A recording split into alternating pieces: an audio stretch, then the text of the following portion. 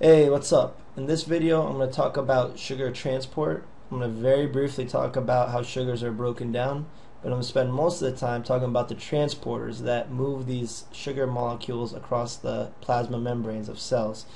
But before I do, I just want to point out the email here, profroofs@gmail.com, and this newly developed website, www.profroofs.com. Okay, here's the site. I just started working on it, but I'm trying to improve it. It's the home page right here. You can go up top. There's videos. They're organized by categories: cardiovascular, respiratory, pH, all that.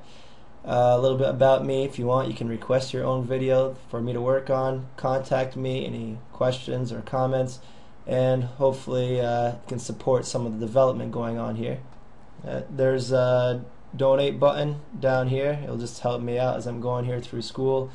I'm starting a Facebook page. Hopefully you can help out with that. Maybe we can discuss some things, whatever questions you have on there. And also please make sure to subscribe to me on YouTube. You can search the site as well and leave a reply. Okay, so let's get back to the video. I don't know if I want to continue with this video. I keep looking at this picture of this malt right here. It makes me want to stop this video and go get one. But anyways, maybe after the video. Alright, so here we go. So let's very briefly discuss sugars. We have disaccharides. How many is di?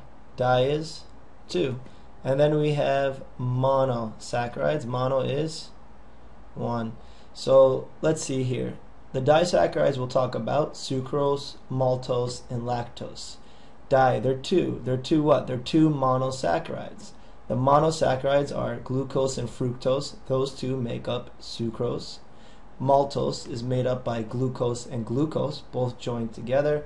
And lactose is made up by glucose and galactose. It's because this is a 1,4 bond, this is a 1,4 bond, this is a 1,2 bond, but we're not going to get into that now. Okay, so when you first hear this, you're probably like, damn, how am I going to remember what's what? They all end in ose. Okay, that's sugar. So let's try to find some common things and make our way to remember it. Okay, if I asked you name me a sugar, you're probably going to say glucose, right? Well, there's a reason. Glucose is in every one of these disaccharides. It's very common. So the question then becomes how to remember what are the other sugars that make these up. So I tried to come up with some ways, and I don't know if it'll help you, but we'll see.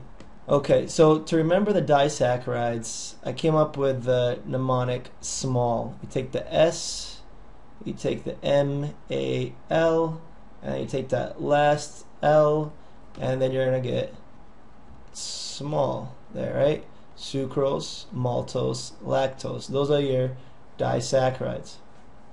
If you're having a problem remembering whether small refers to disaccharides or monosaccharides, maybe you could put di small. You know, die small, not die big. Yeah, I know you're laughing. Anyways, once you get that out of the way, it's, well, what are the other monosaccharides that go along here? Okay, let me skip to maltose. Now you see why I have a picture of that soda malt right here. Right? Soda malt, you think it's very sugary, has lots of sugar. So it has lots of glucose. So maltose is 2 glucoses. The only thing I can come up here with sucrose, and I'm sure you can come up with better, is the S in sucrose, the F and fructose. That makes San Francisco. I'm not from San Francisco, but my buddy George here is. This is us at the USA versus Antigua. It's the quarterfinals for the World Cup here in Antigua.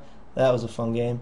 Anyways, he loves the team and they just won the World Series, so I figured I'd put them in here. So sucrose contains fructose. And then when you go to lactose, well, the whole name, lactose, is in there, right? Lactose. I was just saying lactose, galactose. All you're doing is just adding the GA in front of it. So I could have underlined the whole thing. Regardless, this is the way to remember your disaccharides from your monosaccharides. So let's continue. So now let's discuss glucose transporters. There are 2 classes of glucose transporters. There are the GLUTs that we're going to discuss first that you see here, and there are the SGLTs, which we'll discuss next. Now with the GLUTs, there are about 14 different isomers of them. We're going to discuss 6. You see the first 5 here, and the next one we're going to discuss is number 7. So let's get started. GLUT 1. how do I remember GLUT1? I take this little quote and I say everyone be number 1. This has two meanings. Everyone is because this transporter is located throughout many cells in the body.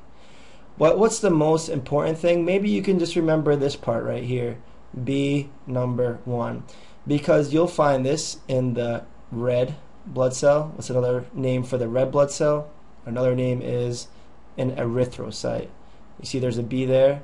And then also, and I apologize for writing crooked, the B. That is what? That is the blood-brain barrier that separates blood from mixing with CSF. So if you notice, there are a bunch of B's throughout here. So B number 1. Why are these more important than the rest of the cells? Because the rest of the cells in the body, many of them have GLUT1, is because here is where you find them most numerous, or there may not be other types of transporters. For example, the kidney has several different types of GLUT transporters, the liver as well too. So other tissues have other types, but these two here primarily, if not solely, rely just on GLUT1. GLUT2. I'm sure there's more than 4 places, but I'm just going to mention 4 places. And I'm going to use this mnemonic right here. You see, there's 2 kids, right? 1, 2. They're both eating pancakes. What organ starts with pan? Pancreas. So kids, what organ starts with kid? And there's 2 of them. Kidneys, right? 2 kidneys. They're eating 2 pancakes. Where are these pancakes going? They're going inside them, inside their intestines. So 2 in, right? 2 in for intestines, pan for pancreas, kid for kidneys. And why are they going in? So they can live. To live. What letter am I missing here for an organ? Just the R. So 2 kids, 2 pancakes, 2 inside to live, right? So this would be intestine, this would be pancreas, and this would be kidney. 2 kids, 2 pancakes, 2 in to live. I'll just notice I forgot to put the quotes there to end. Okay, let's move on to GLUT3. The best I could do with 3 is I wrote the number 3, and then I closed that up here, and then I drew this, and then I added some dendrites. If I write dendrites, what does that make this? Makes it an axon. So what type of cell this is? This is a neuron. So GLUT3 you're going to find in neurons. So I don't know how great of a drawing that is, but hopefully you can just make a 3, connect it. There's a soma, there's the axon, the dendrites. You find GLUT3 mostly in the dendrites and the axon more than in the soma, than in the cell body. Okay, let's move to GLUT4. If you get a test question and you see all these choices, GLUT1 through 5 and whatever, you have no clue, just guess GLUT4. That's the one everybody wants you to know, and you'll see why in a moment. Alright, so GLUT4, it's different than all the other ones. So this is the way I'm trying to remember it. It is foreign. Why am I saying foreign? It sounds like the word foreign. Okay, foreign, foreign. What hormone starts with in? We complete that. Insulin. So GLUT4 requires insulin. It's foreign. The other ones do not require insulin. So where are we going to find these transporters? We're going to find them in muscle, in myocytes, and adipocytes. Where are adipocytes? Adipocyte is a what cell? It's a fat cell. That is fat cell. So you can use that mnemonic or whatever here, foreign, to think it's different, foreign, insulin dependent. But how do you remember that it is located in muscle and fat cells? Well, this is going a little bit of a stretch, but you know, if you get a person here, I'm trying to draw the body, forget the head and all that stuff, that's arms, I know I'm a great artist. Oh, that's not great. You know, usually people want to go for a 6-pack or whatever, but they're stuck at a 4-pack, right? 4-pack, that's what we're getting 4, because it's a fight between muscle and fat, right? Do we have muscle or do we see fat? Oh, I put an E in fat. We're going to scribble that out. So muscle versus fat. So GLUT4, think foreign, for in, they're insulin dependent, and think of a 4-pack, so muscle versus fat. You can either get a 4-pack of muscle or a 4-pack of beer, which is going to give you fat. GLUT5. This is what I came up with for GLUT5. If you try to draw a hand, that is a thumb, it's an index finger, middle finger, ring finger, and the pinky. What a lovely hand. A little deformed. Anyways, so this frog looking hand or whatever, how many fingers are we supposed to have? 1, 2, 3, 4, 5. What cell, when you look at it, has these things? Or what do we call these things here that look like fingers? These stuff up on the top. We call them microvilli. So GLUT5 you're going to find here on the microvilli, on the luminal side. This is where it would be coming in on inside your intestines to be absorbed into your bloodstream to go this way. So it's going to be coming this way. Now I use purple because up top we use purple for fructose. Right, so fructose, F5, right? We have 5 fingers, 1, 2, 3, 4, 5, and F for fingers. So fructose, 5 fingers. So GLUT5 is primarily transporting fructose, although it does transport glucose and galactose. It transports fructose with a higher affinity, where in the intestines from the luminal side. So again, just think 5 fingers. The fingers look like villi, F, F, F, fructose, 5 fingers. That's where you'll find your GLUT5. So I just pulled up this picture. You see 5 fingers, you see 5 rings, you see a little yellow. If you're a basketball fan, you'll know this is the hand of Kobe Bryant. You can see his broken finger from 2009. I think it was against the T-Wolves. Anyways, next time you see all the rings here on Kobe, which GLUT transporters will you think of these rings are? They are GLUT5. So GLUT5, you'll find those in the intestines. I was going to use Jordan's hand here, but he has 6 rings, so that wasn't going to work. So just to summarize, GLUT1, red blood cells and blood-brain barrier. GLUT2, kidneys, pancreas, intestines, and liver. GLUT3, neurons. 4, very, very special because insulin. Insulin, well, what disease is this going to be important for? Obviously, diabetes. Muscle and adipocytes, fat cells, and GLUT5, you'll find those in the intestines on the microvilli, which are on the luminal side of the cell. Now, I almost forgot this last transporter, GLUT7, even though there are 14, but this one's important as well too. And my buddy here, Joe, he's the one who reminded me of GLUT7, so I told him I'd give him a little shout out here.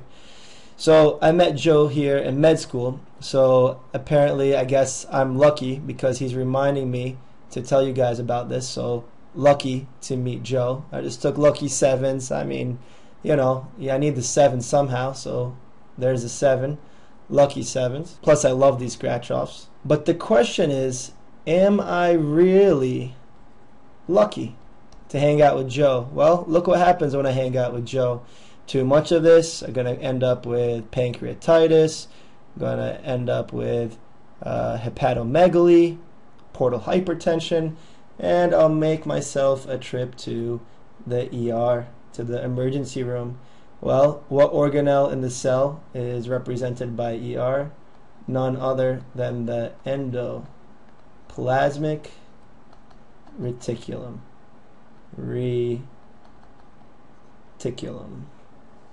So GLUT7, you find that in the endoplasmic reticulum. And you guys don't have to use Joe. I'm sure you can think of another friend. You can just call Lucky7, and that's sending you right to the ER. Now let's change gears a little bit and let's talk about the sodium dependent glucose transporters. And then after these two, we'll do some review questions and we'll be done. So same thing, except we're taking the U out and we're putting an S at the beginning. The S is because sodium. The transport of glucose is dependent upon sodium. Now, this type of transporter was discovered by a guy named Robert Kellogg, like the cereal's Crane. He was American. He's actually from Jersey, as you can see here. I think Burlington County. He lived through most of the 20th century. He died 2 Halloweens ago, from when I made this video. Lived a long and healthy life. He fought in World War II. He got a PhD. He went to Harvard. He was all over the place teaching in med schools. And he saved the lives of thousands of people, which I will discuss here, both probably while being in the Navy and medically. This guy accomplished quite a lot. So first, where do we find SGLT1? Well, just think you got one very long, intestine. And if you remember, we have these cells here, and these cells have these little finger things. What are these little finger things called? Microvilli. Now, what GLUT transporter transported on the microvilli that we just looked at? Well, if we go back up here and look, right, couple up here, it's GLUT5. But what did it transport? It transported fructose. It didn't transport glucose and galactose. I mean, it does, but not with a very high affinity or transport rate. So how do glucose and galactose get through here much better? Well, I'm going to blow up this cell right here, make it a little bit larger. So we got our microvilli, and we got SGLT1. Let's take the green and let's just draw one of these transporters right here. So how does SGLT1 work? Well, before I discuss that, let's go down here to the basolateral side. You remember the sodium-potassium pump? What gets pumped out of the cell? It's sodiums, right? 3 NAs. And what gets pumped in? How many? 2 potassiums. So we are removing the sodiums from here. So that means we're making more room inside for more sodiums to come in. So what's going to happen is sodium is going to come in, it's going to continue this way, and it's going to come out. So what's going to come along with it? Well, glucose. Glucose is going to come in with it here. So how is glucose going to leave? Well, I'm just going to draw this crossover here. This one doesn't require any sodium. Do you remember what GLUT is in here in the intestine? Do you remember that picture with the kids? What did we say about the kids? We said 2 kids, 2 pancakes, 2 in, 2 live, right? 2 in, 2 intestines. So this is saying GLUT 2 is here on the basolateral side. And just so you see the difference, so you don't think it's the exact same thing, I'll make this half brown as well too, and that just fully green just for glucose. And we call this a sim porter. Sometimes you'll see sim like this just for simultaneous, but this is also a type of co-transporter, meaning they're coming in together. If they were going in opposite directions, that would be called what? That would be called an anti-porter, A-N-T-I. So Mr. Robert Crane here, I should say Dr. Robert Crane, was the first to discover a transporter that brought in more than one thing together, a co-transporter. So this S-GLUT transporter is this co or symporter right here. So how did he save lives? Well, if you look at the scanning electron microscope of this bacteria is Vibrio cholera, and when somebody ingests that, it goes through the acidic contents of the stomach, makes its way and it travels into the intestines, and then it attaches here, and it prevents the reabsorption of sodium, but a mechanism that involves sodium chloride, but it does not affect the SGLT1 transporter. So he realized if people consumed a large concentration of a salt and sugar drink, as you notice here, the salt being potassium and the sugar being glucose, it would help to reabsorb more. Why was this bad? Why did it cause diarrhea? Vibrio cholera is because it would prevent the reabsorption, so you're going to end up with hyperosmolarity in the lumen, which means water would passively flow into there, and then you'd just have a lot of water and have diarrhea. But he prevented this by allowing more solutes to come out and therefore more water to come out. So in summary, Robert Craner was a great man. SGLT1 you can find in the intestines. You can find in other parts of the body as well as the kidney, but primarily we'll just go with the intestine. So think one long intestine. SGLT2, same idea, but where do you really want to think about it? Well, we have two of these organs, and I know I'm a horrible drawer, but just go with it. These are kidneys. So 2 kidneys, 1 intestine, SGLT1 in the intestine, SGLT2, 2 kidneys. If you really want to know, they're primarily in the beginning before we go down this loop and continue. So this part is called what? It's the proximal convoluted tubule. You can also find SGLT1 in here, but primarily we're looking at SGLT2. One last word before we do some questions here. There are primary and secondary active transport mechanisms.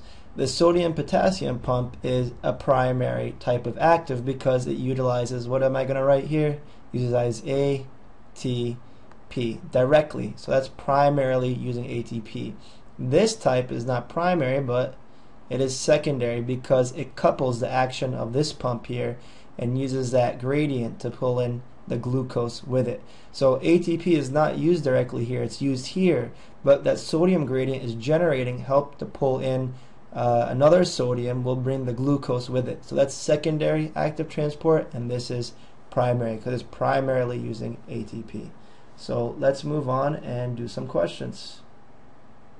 Okay, so with these questions here, I'm going to read them and you can pause them and try to answer them. Which type of glucose transporter is insulin dependent? It's going to affect our diabetics. Well, what do we say? We have 1, 2, 3, 4, 5, and 7. Well, the way we remember this is we took 4, we said foreign, it's different, and that's where we're getting our insulin. So that's going to be GLUT4. Let's go to the second one. Which type of glucose transporter is mainly found in the intestines and requires secondary active transport? Well, we just did it. Anything that has secondary active transport, well, it's not going to be the GLUTs, so we can cancel those out. So it's got to be one of these. And what do we say about the intestine? We said one very long intestine. So one very long intestine, that's going to be SGLT1. So that's all I have for this video. Thank you for your time. Remember, if you have questions, email me at profroofs@gmail.com or go to my website, www.profroofs.com. You will find this video under videos and digestive system. You can request a video.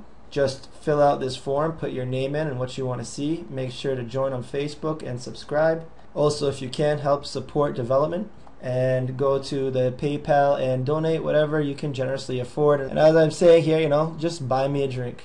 But seriously, more importantly, I'll be able to help you guys out better. So go, enjoy your malts, live long and happy lives. Have that malt. What does malt have again? Malt has glucose and it's very sweet, it's very sugary, 2 glucose molecules. Take care.